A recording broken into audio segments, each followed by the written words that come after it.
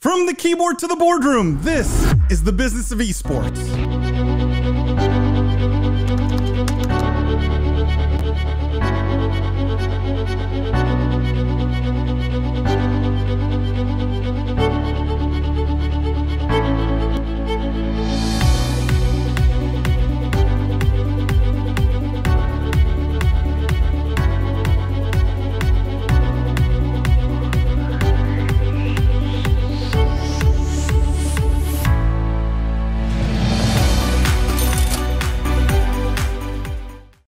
Keyboard to the boardroom. This is the Business of Esports Podcast. I am Paul the Prophet Dawalibi. I'm joined today by my friend and co-host, the Honorable Judge Jimmy Baratta. For those of you who are new here, welcome to the official podcast of esports. What we do is we cover the most pressing gaming and esports topics and news of the week, but we look at all of it through a business and C-suite lens. We dissect, we analyze the business implications of everything happening in this industry. For our regular listeners, thank you guys for all the love that you show the podcast. Thank you for all the 5-star ratings and reviews. If you haven't yet, go leave a 5-star rating on the podcast anywhere you listen to it, or a comment maybe if you watch it on YouTube. Anything that brings love and attention to the podcast, maybe sharing it with a colleague. We really, really appreciate it. That's how this podcast has continued to grow. Jimmy, how you doing this week? Busy this week, Paul, I think for both of us, and I'm excited to share with our audience, not gaming news or gaming related, but just so our regular listeners are aware. Not yet. What? It just slipped. Okay. Go ahead, I'm sorry. I'm getting married this weekend. I guess Paul wanted to make it a bigger thing. I'm just happy and excited to share it with the world. But I think there's even bigger news, or equally big news. I'm not going to. We're not going to. Well, that's all the news they're getting this week. That's it. That's all they're getting this week. Let's just start over. But this is the kind of guy that Jimmy is. You know, getting married literally in a few days, because we tape this, for those who don't know, behind the scenes. Even though you probably listened to it on the weekend, we tape this on Wednesdays. And so Jimmy is literally days away from getting married and still doing the podcast and going to do the weekly news show, which, by the way, you should check it out every Wednesday evening, 8:30 p.m. Eastern time. So are you all set, Jimmy? Are you like good to go? Well, that's why I got it's an esport themed wedding, right? It's a gaming themed wedding. We're going to have some PCs, with sponsored in the corner. And my tux has LED lights down the lapels on the front. Got to have the RGB lighting. Yeah. And also, that's why I got to apologize to our regular listeners for our guests that listened last week for the live show. I actually had to miss that. I had a dance lesson and then a tasting as well. So I was sorry to have missed that. And if you don't listen, every Wednesday night, 8:30 p.m. Eastern, we do a live show with the news, and I'm usually there, but had to miss because I got 2 left feet and had to take some dance lessons.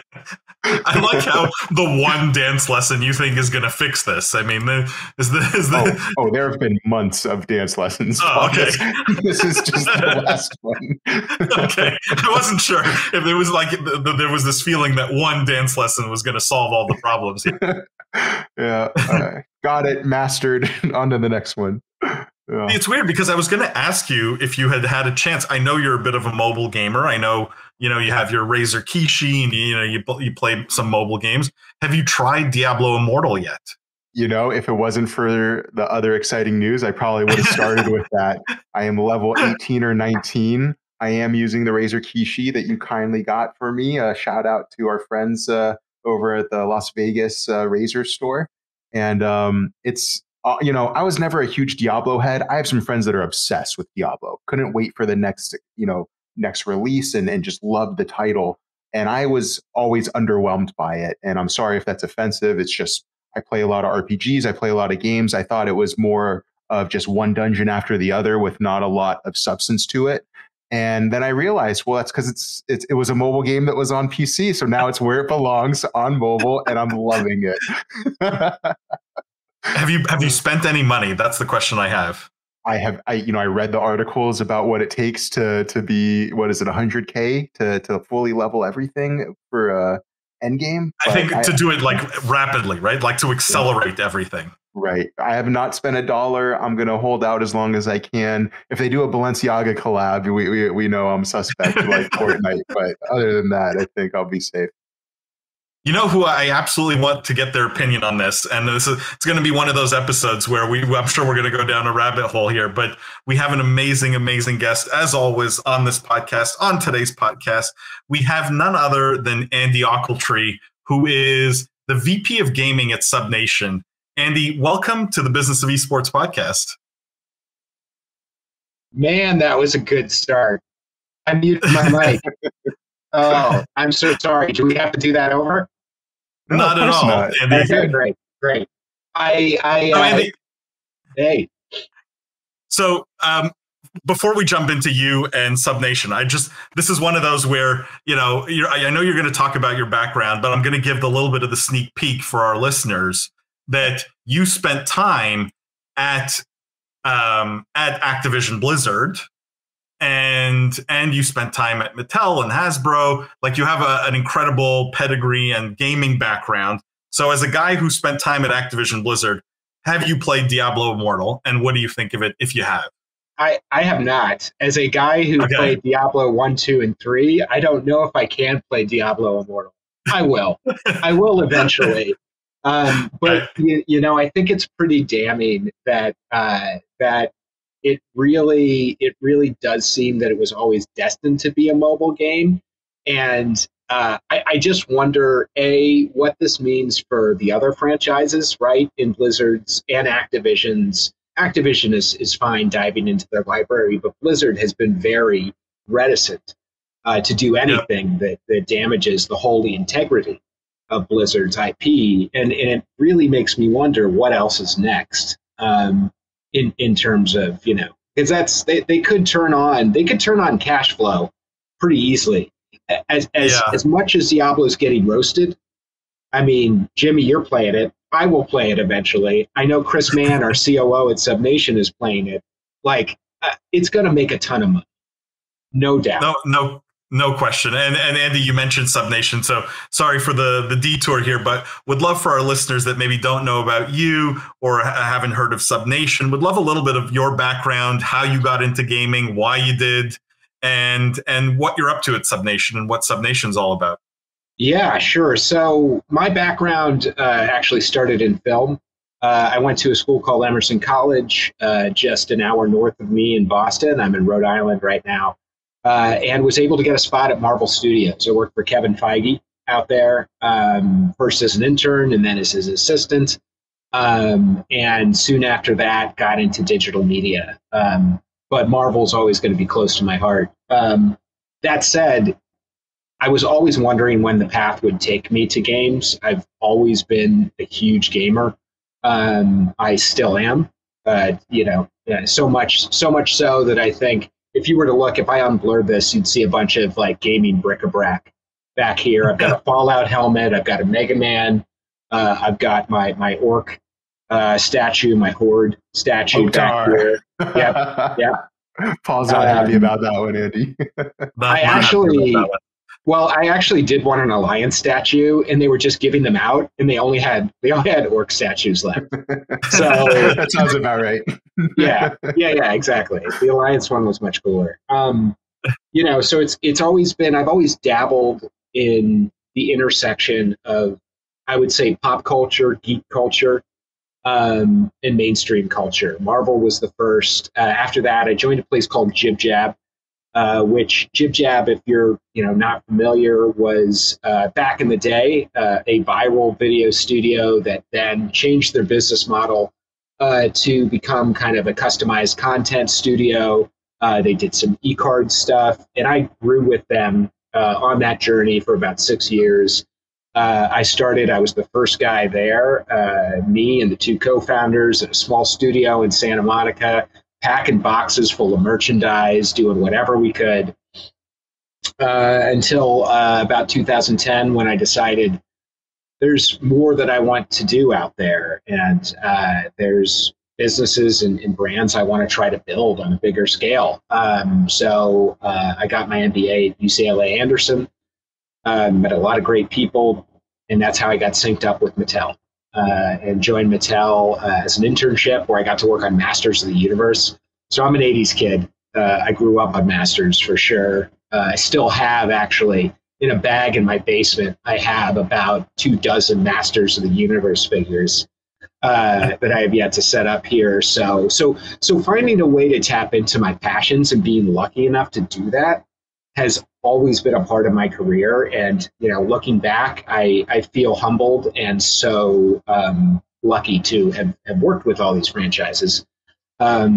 Started in brand management and marketing at Mattel, worked on franchises like Toy Story, again, Masters of the Universe, again, a different line, and also Halo. So that was the first time I got to brush the world of video games, just touch it on the consumer product side. And I got to go to 343 Studios, and it was like going to Mecca. I got to officially go to E3, as an industry guy. So that was when I got my first taste. And from then I was like, how am I going to get there? I've been skirting around this my whole life. Soon enough, I got an opportunity at Hasbro. It's what brought me to Rhode Island to work on Star Wars as their lead in consumer marketing. And again, another passion project, and actually one that I didn't realize at the time really set me up for understanding, I think, in talking with and engaging with esports communities. There is, when you look at the fan community for Star Wars, I would say in terms of how vocal they are, in terms of how passionate they are, the ownership they feel for the thing they love. And when you get them together, the energy you feel, a lot of that, I think, is shared by the esports community, which I also love and love getting to be part of. So I did that for a little bit at Hasbro, also worked on Nerf, where I got to work on some stuff in video games as well. We worked on some blasters that were Overwatch related, that were Fortnite, and then joined Activision-Blizzard in 2019 after doing some consulting in 2018. And that was on the Overwatch League. And I was on cloud nine. I couldn't believe that I was at the Hallowed Gates in Irvine. You've seen them. The magical, Willy Wonka-esque Blizzard gate, which we've all seen, because how many pictures have we seen of people protesting in front of those gates in the last 2 years? But at that point, I was like, wow, this is magic. I get to be on this campus. I get to work with so many people who get to build games. And that was an amazing experience. So on that, I was in charge of integrated and owned and operated marketing. So I was over that. I was kind of the guy at the middle in between the game team, Overwatch League, social content, and then kind of the lead for partnerships there, and a lot to dive into there, I'm sure we'll talk about. I also got a chance to, and this isn't really something that's, I think, might not even be in my profile. I also got a chance to lead marketing for World of Warcraft esports and Hearthstone esports after a few months there.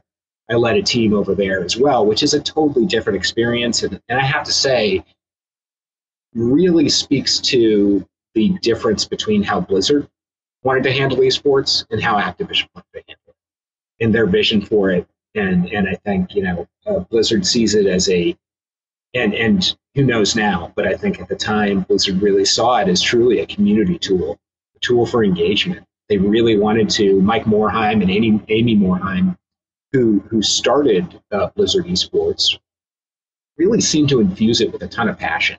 And it's legit. Blizzard is legit. Oh, I'm sorry. Jimmy, am I not supposed to say that stuff? You're okay. It's an adult show. I'm sorry, Paul. It's legit, but I just at the time I walked in saying feeling like this is like the real stuff. Activision, of course, has goals to make esports the next major sport, or at least did at the time. So it was interesting seeing both of those sides. And then in 2021, I joined Subnation. First on contract, helping them build a bespoke esports league, which we're still building in the background while we do some other stuff. And then joined as their VP of Gaming in November of last year, and took on a number of other things, including PUBG Esports Americas, which I pitched for, and we ended up winning the agency of record. So Subnation is the agency of record for PUBG Esports Americas, North America, Central America, South America. and leading that team and working on a number of other projects in the gaming space for them. Man, Andy, it's like I said, such an illustrious background. I have 1,000 questions I want to ask you. Let me start with PUBG, because I think that's interesting, right? Because you guys are working on PUBG right now with Subnation. What are some of the big differences you've seen or you've noticed between how PUBG markets itself as a league versus, for example, how Overwatch League marketed itself? Like, are there cultural differences? Are there creative differences? Are there strategic differences? I'm curious to tease those out. Yeah. So, I mean, you and Jimmy know better than most, right, about esports and esports orgs and the push to make these not just competitive orgs, but cultural orgs as well. Right, and the push to incorporate more and more cultural elements that are outside of hardcore competition and move it away from the core. And that was actually a goal of ours at Overwatch League. It was like, we're here. How do we expand to here? I would say PUBG, they love the core. They want to engage the core. We said, hey, we want to help you grow the core. And I think that's a goal, but they, from their approach to how they market, the team that I work with there at Crafton, they're in Santa Monica, so Crafton, North America, I believe. They're hardcore. They're hardcore esports, and that was really refreshing. Actually, it felt like, here's some people that I could sit down and have a number of beers with, and shoot the stuff with them. I think the difference with them is, whereas Overwatch has these aspirations, again, Overwatch League and Call of Duty League has aspirations to achieve the cultural status of something like the NFL. Maybe not the same level, right, or size, but that same type of status. PUBG, at least at the moment, is very comfortable to be a great esports brand. And it really is. I actually enjoy watching PUBG more than I enjoy watching Overwatch. And I think there's a lot of things with PUBG that lend itself to a better viewing experience. I think that's part of their strength, and I think that's part of why they have the audience they have and why they have the focus they have. It's because that product just really speaks to people who know and understand strategy, people who know and understand what it takes to, successfully crack a kind of large-scale meta. Not saying that Overwatch doesn't. There's plenty of meta there. But I really think PUBG's razor-focused on that audience. I mean, Andy, do you feel like that's the winning strategy in general with esports? Like trying to be more than just an esport, trying to be some kind of cultural phenomenon. Do you feel now with everything you've seen and all the organizations you've worked with that maybe that's a mistake, that it's sort of a fool's errand to pursue that, and the focus should be more on, like, I think you spoke fondly of like community at Blizzard around esports early on. I'm curious how you feel about that. Well, I mean, I tend to really identify with the core as I'm a member. Like, I play PUBG myself with my friends. I've spent hundreds of hours playing PUBG. I do think that you have to know who you are, what your brand is, and what you offer. And yes, I think that for Call of Duty, expanding beyond, right? They're a household name. They've already got the kind of brand equity that could allow them to take what is a sub brand of their franchise, right? Esports, or a sliver, and expand into the mainstream. I think it's big enough where they can. I think, if you compare it to traditional sports, you look at something like PUBG, can compare it to something like tennis or compare it to something like even golf to a certain degree. You're not going to see like a tennis star in their own Space Jam, I guess is what I'm saying. And that's okay, right? Because they are speaking to an audience that's underserved, one, and wants to devour tennis content. I have some friends who are really big tennis fans, and and people who are perfectly happy to do that. And as a sport, it's at the point where it doesn't have the audience that it can expand to that next level. So I think, to your question, I think for most esports franchises, I think it is about really understanding, who you're serving, not necessarily trying to stretch too much outside, but trying to think insularly, from an insular perspective, looking inside. How do we serve these fans more? How do we bring more people in that might want to experience this? And yeah, is the size of the prize on paper going to be as large? No, obviously not. But I mean, it's all about your ability to pull in that larger audience. And I think the smart money is behind people who know what they offer and the audience they're speaking to. Sorry, go ahead, Jimmy. I was just curious the mechanisms used to attract those audiences, perhaps the red tape or the restrictions that one might encounter with an Activision-Blizzard type of client or project versus other.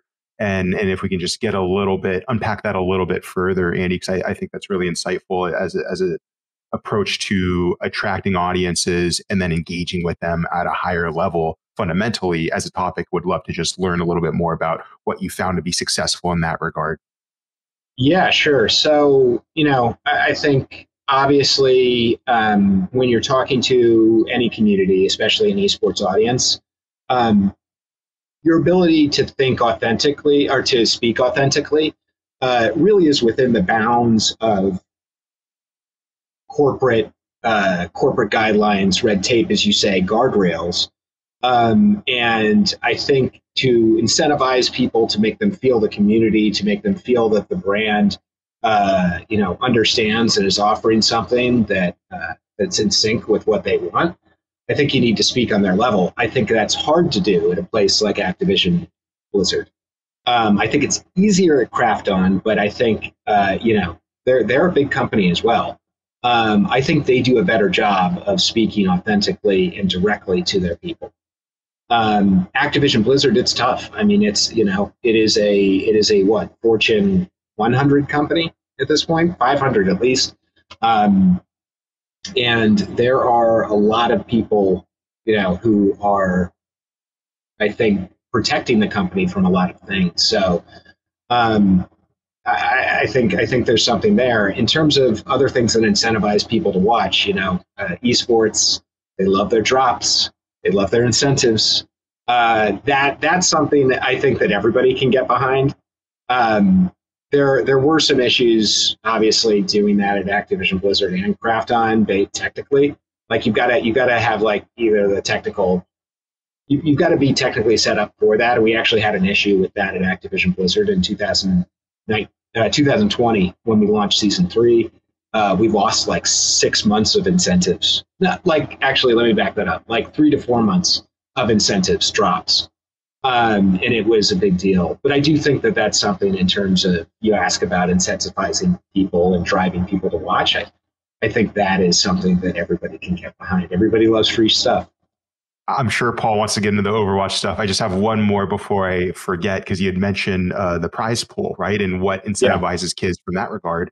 Have you noticed a bit? I mean, also, and worth mentioning that there are certain restrictions on what that prize pool can be given what the developer publisher mandates, right, in their guidelines. Have you noticed different turnout, or I mean, does the money always directly relate to a higher engagement, higher interest, higher publicity and just hype? Or is there kind of a cutoff where there's a period of diminishing return and there's a certain sweet spot that, hits above its weight, so to speak? Yeah, I think it's important to signal, that an event is large with a prize pool of a certain amount. Let's call it 6 figures, right? I think that when you get down to the actual the actual ranking of that, if somebody's offering, so I think when I was at Overwatch, the prize pool, I think for Overwatch that year was like 1.2 million total. And I think the prize pool for CDL was something like 1.4. when you get to those levels, I don't think it makes sense. Where it really gets bonkers is when people offer, like, Fortnite and CS. I think it was CS:GO. Were offering just unprecedented prize pools. I think we're at the point where that's when you create a historic can't miss moment, when the prize pool is so large that it's unprecedented, that there's so much at stake and on the line, right? And the drama is as high as that prize pool. I think, though, we're getting to a point where that's not enough. I think we're to a point where, if you were to tell me that, Fortnite is hosting a tournament and had a $5 million prize pool, that's not going to do anything to, I'm not into Fortnite. That's not really going to do anything for me at this point, because we've been going on a number of years now with elevated prize pools and elevated competitions in that way. I think where it gets actually more interesting is less the prize pool and more who's competing for the prize pool. I think there's a push and pull and a tension between competitive, right? And we saw this at Overwatch League for sure. Competitive, not integrity, but I would say competitive concerns and optimization, and those who had audience and could actually bring in views and had personalities people wanted to follow. I thought we were oftentimes putting the attention on the wrong things, like prize pool, and not concentrating enough on the personalities that A, we were trying to build, or B, were already out there and we could go up. It feels anecdotally at least to me, like there's no difference these days between a $1 million prize pool or a $3 million prize pool, right? Like there's sort of this point where it's big enough that it gets a lot of attention and a lot of eyeballs.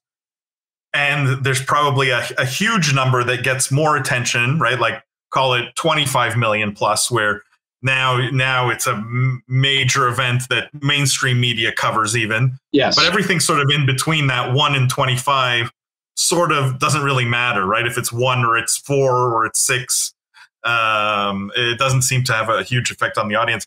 Andy, I'm curious, you hinted at this idea that Subnation is doing a league of its own. Mm-hmm. I don't know how much you can talk about it or say about it, but I'd love a little bit of insight there in terms of what are you guys sort of bringing to the table that you think's unique, or that, learnings you've taken from your time, for example, at Overwatch League, either things you're doing or not doing as a consequence. Sure. So to tease a little bit about what we're building, it's something really, so I mentioned, kind of that focus on personality, that focus on individual players versus focus on the competitive whole. We're building something around pro athletes as an esports and a gaming platform and league. There's a lot of athletes out there who want to get into esports, want to get into competitive gaming, have tried, but have found it incredibly difficult. It's not just like a guy like Ochiltree, right, to use that, or even Juju, Smith-Schuster, I always mess that up, can just flip on Twitch, a Twitch account, and that, everybody from their IG is going to migrate over. They're finding it difficult. And I think what we're seeing as the opportunity is to create a container, to create a platform for them in which we are giving them a kind of a turnkey solution, right, at the very basis level, but B, also providing a place where audience is starting to aggregate and already is. So while their whole audience isn't coming there, there are plenty of people who are already into it, are into this intersection of professional sports and esports, if you will, and receptive to what they're offering and bringing to the table. What else can I, go ahead. No, I'm curious because how, in your own models, in your own sort of internal discussions, how much of a traditional athlete's fan base do you think will come over to whatever they're doing on the esports side? Like, is it 80%? Is it 50%? Or is it 5%? Like, just, I'm curious. And I don't know if you have that data, Andy, but sort of roughly or anecdotally at least? I don't have specific data, but I can tell you that, yes, I believe it's closer to, I wouldn't say 5%, I'm an optimist, but I don't think it's in the 80% range. I don't even think it's in the 50% range. I think it is closer to, call it, between 10 and 20%. I think that's a safe assumption. Interesting. Yeah. And I think there's a few reasons for that, though. Now, not really audience or gaming related. If you look at like a social account, for instance, like think about the amount of users there that are junk users, first of all, and are not following you into any endeavor. But then in addition to that, the sliver of people that are following you and a fan of you and also a big fan of esports and video games is a smaller subset naturally. And I think that the last part of that is the challenge in getting somebody to migrate over, no matter who you are. Even if Tom Brady were to turn on an esports org tomorrow, it'd be a big deal. I'm sure they'd get a lot of people, but like, there's so much noise out there and so much happening. You have one shot, and if you miss it, it can be really hard to make a big deal and get people over there. I think migration is a challenge, to other platforms. And what is the pitch to the athletes? Like what are they buying into? Is it the idea that this is going to expand their fan base? Is it the idea that it's just something cool for them to do in the off season? Like what is the pitch to the athletes themselves? Yeah, so I think athletes think about gaming in a few different ways, and that tailors, the pitch, obviously. So in one way, to your point, sometimes it is something just that they like to do, that they think it's cool. They're competitors, right? These are guys that are used to performing at a high level, so they're doing it. They say, if I'm doing this, I might as well stream it. I want to make it worth it. I want to do it at a certain level.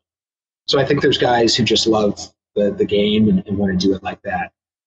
There's also a number of guys that see this, and I think this is really savvy, see gaming as one of those ways in which they can diversify their brand and give themselves something that not only offers other engagement and commercialization opportunities around their personal brand, separate from their team, but also sets them up post-competition. For when they're not competitors anymore, right? They get injured or they just retire, or they kind of fade out of the competitive spotlight. They're setting themselves up for the future, and I think that's really smart. Jimmy, I don't know if you had anything else on this. I wanted to switch gears to different. I feel like we could have a whole episode just on this esports element, honestly, because we didn't really even scratch the WoW and Hearthstone, that you had mentioned. Well, I'm going to come back to that, actually. Yeah. I just want to hit on the Marvel, Hasbro, Mattel. Like, I think what's so cool about some of those experiences is it all revolves around interesting IP, right? Whether it was Marvel or Star Wars or, whatever Nerf, like big IP brands, Halo, things that you worked on in a context that wasn't actually gaming, right? And one of the recurring themes on this podcast has been this idea of taking IP and turning it into video games. And we've seen some fail and some succeed. Andy, having seen sort of all sides of the equation here, right? The people creating the IP, the gaming companies, the toy companies licensing the IP. Like, where do you stand on this idea of sort of, does great IP automatically mean you can make a great game? How much does it factor in? Is the gaming world sleeping on IP that maybe they shouldn't be at? I just love a little bit of your general view on this intersection of interesting IP and gaming. Yeah, I think Star Wars has shown that no, great IP doesn't always mean great games. I love Star Wars. There's enough great, right? Jimmy, would you agree with me there? Unfortunately, yeah. Not all of them have been great. There are some good ones, though. There are some good ones. Exactly. Well, exactly. A little bit sad that some of the best though are Lego Star Wars. I mean, that to me, I don't know. That's subjective, I think. If you love Legos, then it's a little awesome. Right? But I think it's a great example, because what Lego Star Wars does really well is recognizing how to gamify and how to deliver on some of the elements that make Star Wars so great. Like, they usually feature pretty vast environments, the universe. They pull in a lot of elements from the universe. You look at the Skywalker saga, they give you a sense of, they definitely deliver, I think, on the epic scale of Star Wars, in terms of characters, in terms of locations, in terms of vehicles, which is something that Lego is already great at through their line. So I think that really makes sense. I also think that they offer a take on Star Wars, and an experience with the IP that Star Wars fans were already craving. Star Wars fans love to have fun with the IP. Some of them take it incredibly seriously, as we've seen, and that's very unfortunate when you see the negative results of that. But a lot more Star Wars fans, in my mind, revel in the cheesiness of Star Wars sometimes, the ridiculousness, right, of the plots. General Grievous's voice comes to mind. There's just many things to celebrate and enjoy in Star Wars, and I think that Lego does a great job of that. Andy, can I ask a specific question? Because we talked about this on last week's weekly news show, which was the Marvel MMO. And the news story that we covered last week was this game got killed. So I'm trying to remember now the studio that was producing it, but it was Marvel IP. It was going to be an MMO. And at face value, you look at that and you go, this should be a runaway smash hit, right? Like, World of Warcraft's 15, 16 years old now, 17 years old almost. Long in the tooth. The MMO space is ripe for disruption. Marvel is as good an IP as you can get, really, these days. Why? And we had theories on that episode, but I'm curious, like, why cancel a game like that? And assuming you think they canceled it because they didn't think they could make it work, why do you think why did they think that can't work? I think one of the big strengths of Marvel, and I would say most comic book properties, is the power fantasy, and a lot of that is tied to particular characters. Obviously, the strength is in the characters themselves, and I think when you think about an MMO, in player agency is number one, exploration, right? You determine how you explore the world. I think Star Wars lends itself more to that because it provides all these environments and an entire galaxy that we're interested in. I, for example, I have a number of Star Wars books, many of them sitting behind me, art books, the Guide to Vehicles and Vessels. Thank you very much.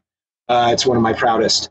Things that you can dissect and dive deeper into. And that's not to say that people aren't very interested in in understanding the many arcs of Doctor Strange. But I think that's a very different proposition. And I think when you look at an MMO, again, in which the player defines the journey, it loses something when you create a avatar template versus a kind of getting to go on a distinct journey and story with these characters you love. The interplay of characters is also really important.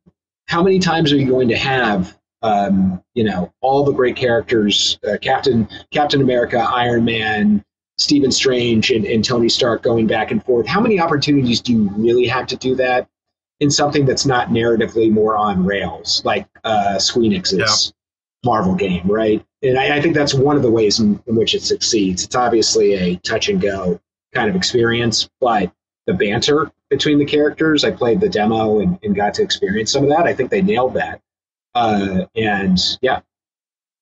It's really interesting, Andy. About a month or two ago, well, probably more now. Time is something else. But, we had Bruce Steen on the show, one of your former bosses over at Mattel, I'm sure. I think you guys might have been there around the same time. We had a similar concept or similar discussion, rather, except this time it was picking apart different superheroes from one another and why certain ones sold, like Batman that had all the gadgets was able to sell and that he was relatable because he was a human, versus Superman, who he was just all in one, ready to go. And I love taking that, but then throwing these characters as if they were in an RPG, and why that's less compelling, to create a story around. So I think you hit it on the head there when you take Marvel and then you compare it to Star Wars. I'm curious, out of all the IPs that you've worked on, and I know we spent a deal here talking about Star Wars, so I wouldn't be surprised if that was the one.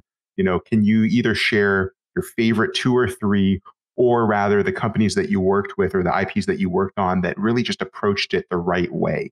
Because it's just this crazy thing where you think of Marvel having this awesome vehicle, pumping out superhero movies and TV shows and killing it, but really not getting it from a gaming perspective. And I think your insight is spot on there. Curious how you view some of the other IP that you've worked on, if you can share maybe the 2 or 3 best, the ones that are doing it best, that you say, keep an eye on these guys. They're going to come out with a fire game in the next 2 years, or they should be. Yeah. So to your point, I think Marvel and Star Wars to varying degrees have figured it out. Pardon the barking if you heard that. I think one of the most interesting ones to me is when you look at the assembly of characters is Masters of the Universe. You look at it is a rich tapestry with all those characters, even with some of the settings, everything to create different kinds of experiences. You mentioned a fighter. I think a fighter would be perfect for something like that. I don't think we're going to see one, but actually, now that I say, I'm going to back up on that, because they have started to produce more Masters of the Universe content. They've started to produce more Masters of the Universe games. Somebody I respect and got to work with a lot, Joe Ferenz from GameFam. He's the CEO over there. They do a ton of stuff in Roblox. Just built a custom experience for Masters in Roblox. So I'm going to be very interested to see what they do there. Hot Wheels has proven that they can, I got to work on that a little bit. They've proven that they can actually distill what is so great about the play in Hot Wheels, which is the stunting, the over-the-top action, right? And I think they can, definitely, I think they have proven they know what it takes. I do really respect those IPs, and I think there's more that they could do. I still have to play the Hot Wheels game. I heard it's amazing, actually. Lastly, I would actually say I feel for Halo. I worked on Halo. I have an affinity for Halo, and I actually think that they need to reset in some way. I don't know. Maybe not totally reset. I feel like 343 has lost their mojo a little bit, right? Like Halo BR was, I think, so obvious, and the fact that they never wanted to go there seemed weird to me. Yep. Like a lot of questionable choices there where, the IP, Andy, I think that's such a great point. The IP is so strong there, right? And it's like gaming native, right? It's not like we're taking IP from another medium. And so I think that's an insightful one. Let me just ask, we're running low on time here. I want to make sure we talk a little bit about this, and that is the future for Blizzard in your mind, Andy, from an esports league perspective. Do you think Microsoft changes the equation for this at all? Do you think we start to see way more investment in things like World of Warcraft esports or Hearthstone esports that have been somewhat forgotten children up until now? How do you see this evolving with the new owner? It's a great question. I want to add one more though to my answer, and that is Nerf. I think Nerf has done a game. It kind of sucks. It's not a great game, but I think they have the opportunity to do a lot there. The collab with Fortnite, I think you said you worked on too, and I saw those in store. Those were awesome. I thought that was brilliant too, because what kid that's playing Fortnite doesn't want that toy gun in their closet to go bust out and shoot at their sibling? Yeah, they just need to be better about going the other way. I think they're doing a great job of going digital to physical, taking game franchises and going to physical. I think they need to take their own brand. And yeah. So anyway, sorry, Activision Blizzard, Microsoft, I wonder I think they're going to take a hard look at how much they're spending on Overwatch League and Call of Duty League. Microsoft, I mean, to be fair, is flush with cash. They seem to be okay spending on things. So that gives me hope. That gives me hope that they're going to say, listen, esports for us supports the franchise, and it's a 5 to 10 year proposition. It's not a 1 to 2 year proposition, and that's the way we're going to look at it.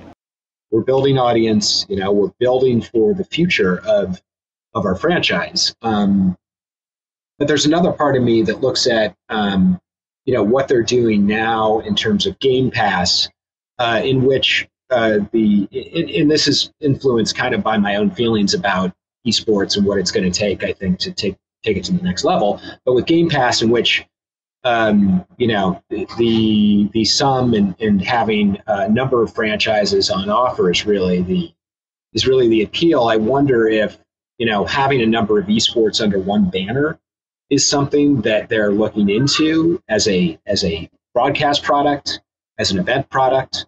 Now that they've got these, I think, and you look at what unfortunately has happened with Overwatch League in terms of overall viewership, and even Call of Duty League hasn't gotten to the.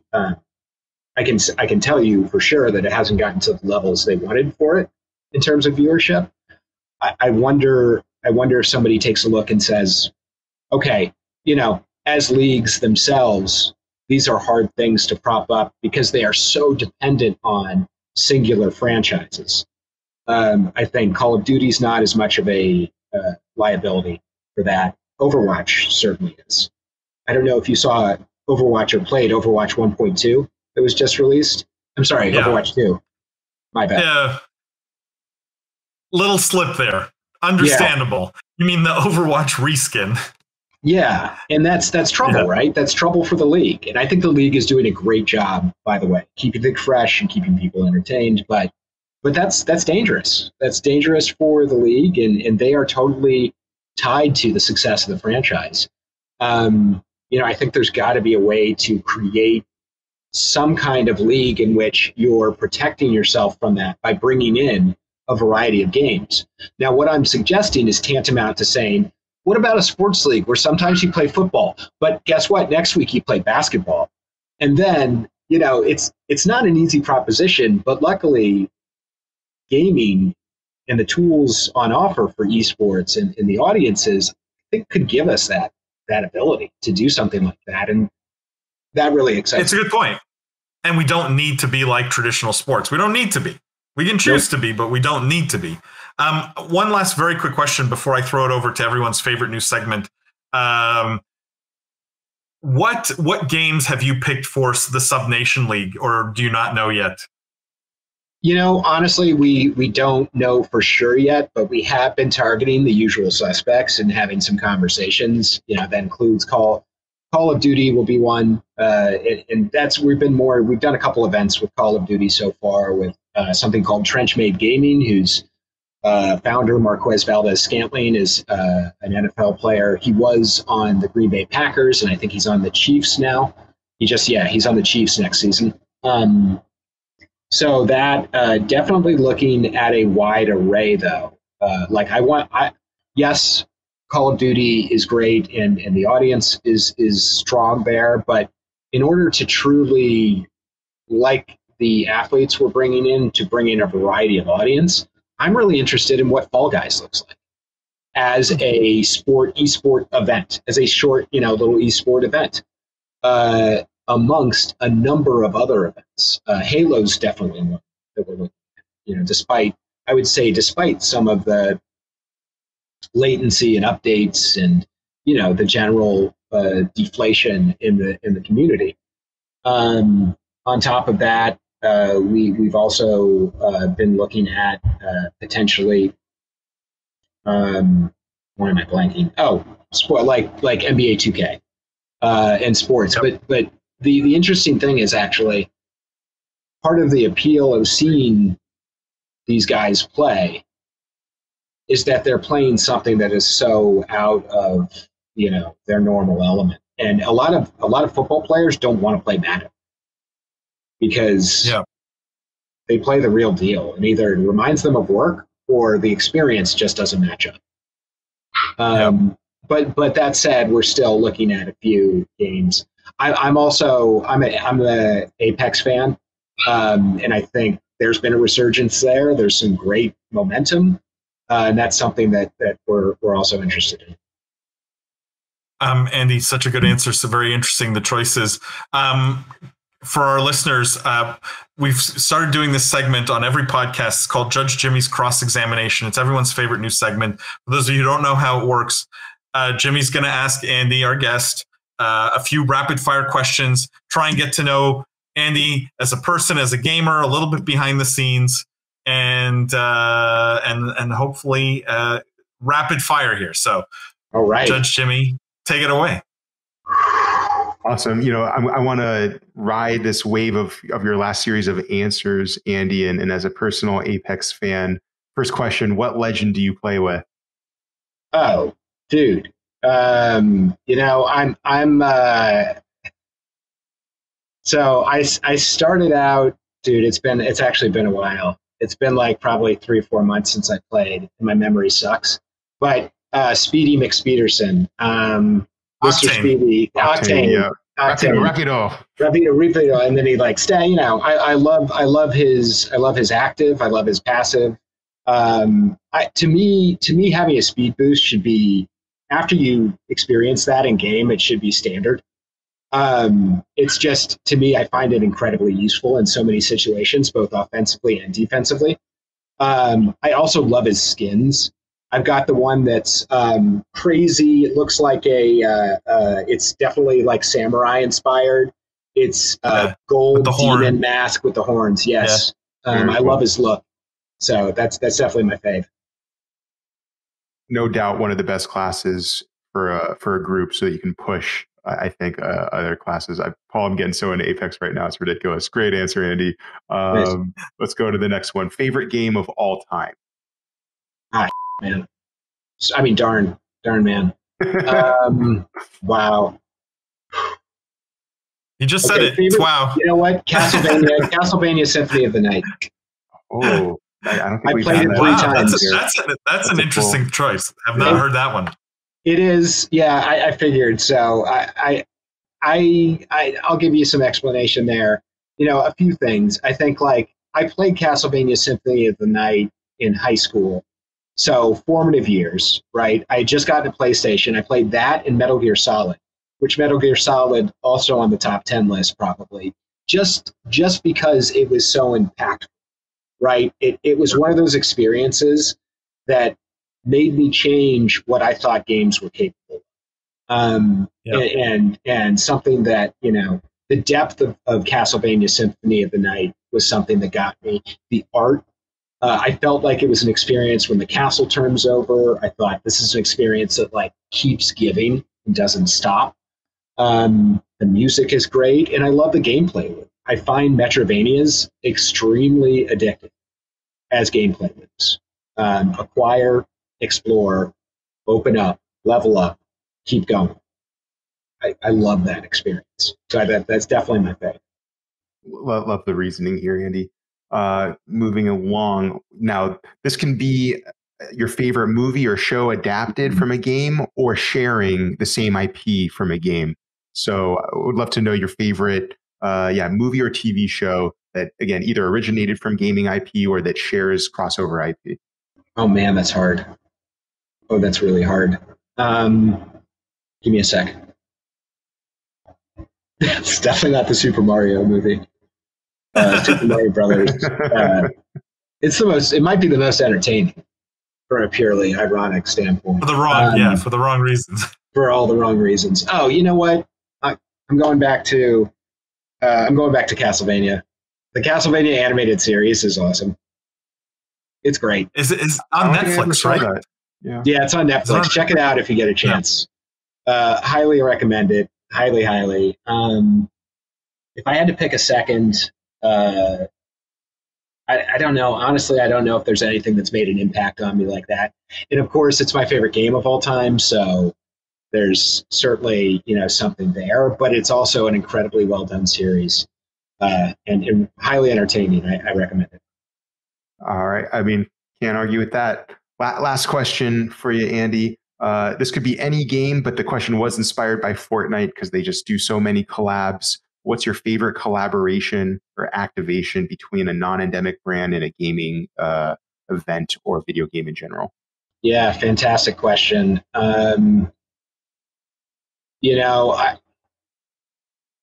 do love. I think it's brilliant the way Fortnite has incorporated, has become a platform for pop culture, a place where different characters can come and hang out together, where Darth Vader can hang out with Captain America. Man, that is a really, really good question that I should have a better answer to. I would say anytime Doritos is involved in a brand collaboration, usually pretty awesome. I'm sorry, I don't have a good answer for this one. I can't. I really should, and I can't think of anything at the moment. I mean, I would agree that anything Fortnite touches is honestly doing pretty well. I think they've done a great job at it, but no, I love the answers, Andy. You don't have to defend them. You just got to share them. So I appreciate everything that you did share. And thanks for coming on the show today. I'm giving you back to Paul. The prosecution rests. Thank you. Thank you, sir. Andy, for our listeners who want to find you, who want to follow what you're doing, who want to find out more about Subnation and what you're doing there, like where can you be followed or found? Yeah, Twitter is where I'm most active for sure. Obviously LinkedIn, but Twitter is probably the best place to follow what I'm doing. I'll tweet out anything that is relevant. To be fair, I got to get better about that, and this will probably force me to be a little bit better. Subnation has accounts. I will, when this goes, I will share out those accounts as well to follow what we're up to because there's a lot of stuff coming. And I'm excited about it. There's almost too much at the moment, but yeah, it's gonna be a crazy 12 months. I'll say that, and keep your eye on my account for lots of cool stuff. Very cool. I definitely think our listeners should be staying tuned, keeping up with what you guys are doing. I think that league sounds like a lot of fun. So I'm very anxious to see it, go live finally. For those of you who are, regular fans of the podcast, I just want to say a couple of housekeeping things, guys. Wednesday evening, we do a weekly news show. It's like the podcast. We cover a lot of news and topics of the week, but it's a bigger cast, and we do it live with you guys, so you can get in our faces, challenge us, ask questions. It's a lot of fun. I highly recommend it to come to that weekly news show, that live stream, Wednesday evenings, 8:30 p.m. Eastern time. Also, make sure to follow Business of Esports everywhere, on LinkedIn, on Twitter, on Instagram, on TikTok, on YouTube, you name it, on every single platform. You can find us at Business of Esports or Biz Esports. Jimmy, thank you as always. Andy, thank you for being on the show. Don't forget, guys, the most important thing, the future is fun. We'll see you guys next week.